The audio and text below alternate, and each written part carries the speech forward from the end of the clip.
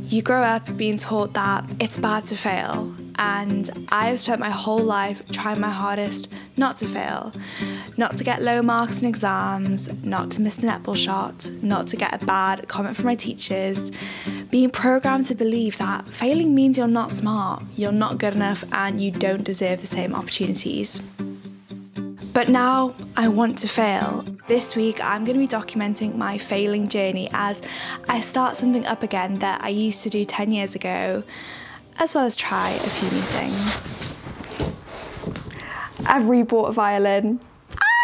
I'm so excited. Today I want to buy music books. Obviously now I've got the violin, but I haven't got any music to play, so I want to go buy a book. But before then, I want to share a bit more about what I think when I think about failing.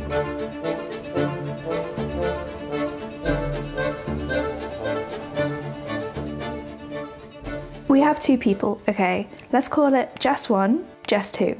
Jess 1 doesn't like failing. Jess 2 loves failing. And this is when Jess 1 is 0 and Jess 1 is 80. If Jess 1, she spends her whole life trying and she just fails and she gives up. She does that all the way through until she's 80. Jess 2 loves failing. And this is Jess 2 when she's 0 versus when she's 80. And this is her progress. She starts something, she might fail, but she gives it another go. Look how much more progress she's made compared to Jess 1. She's never even made it up here because she just keeps giving up because she keeps failing. But Jess 2, oh my gosh.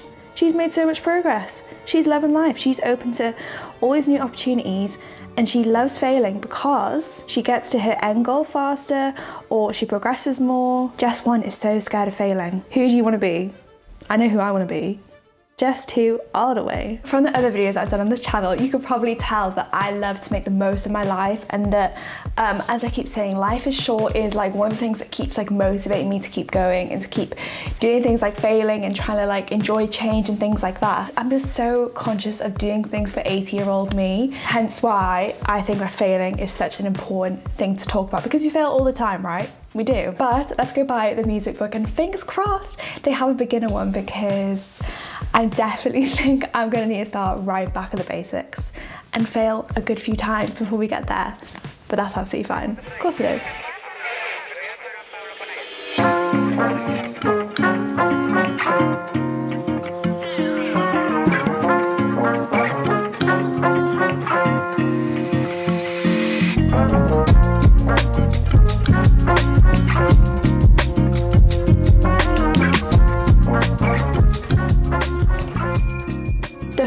I don't know what a single music note in this book is, and this is grade 1, okay? So I did grade 3. I have absolutely no clue. No clue what these are, but I've been doing some research on like how to kind of start and what to do. So I'm gonna start with some scales. Hence why I bought a book on scales, because we gotta start somewhere.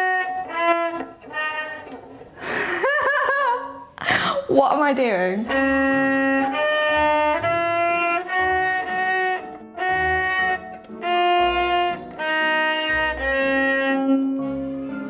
That was alright. I have failed at quite a few things in life. I have done my videos on how to not care what other people think, which I do really believe, and I don't care enough for it to stop me doing a lot of things. But I am conscious of the people who potentially have more of a negative mindset might say that I have failed at this one thing.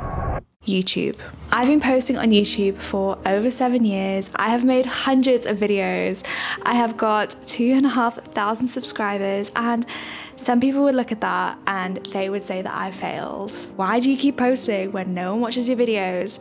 Why do you still have the dream one day of being able to do YouTube as your full-time job? I think there's so many people, like even subconsciously, they think of success as followers, as money, as the luxury things that they can buy.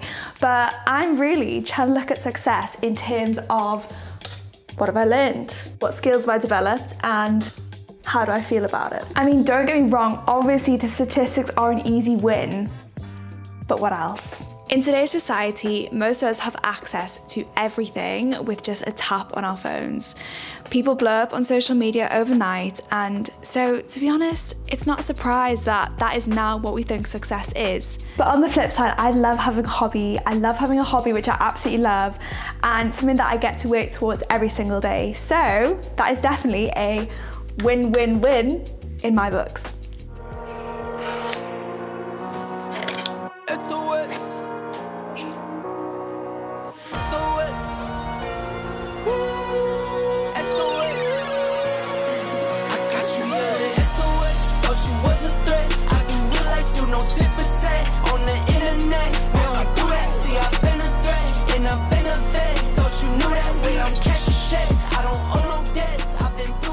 Because of what I said a few days ago about how people love like instant gratification, I feel like for a lot of people they might find it more difficult to try something new when they know they're going to be bad at it because they're not going to get all these instant results and something. So it's something I'm really trying to consciously do, hence why we're doing something new.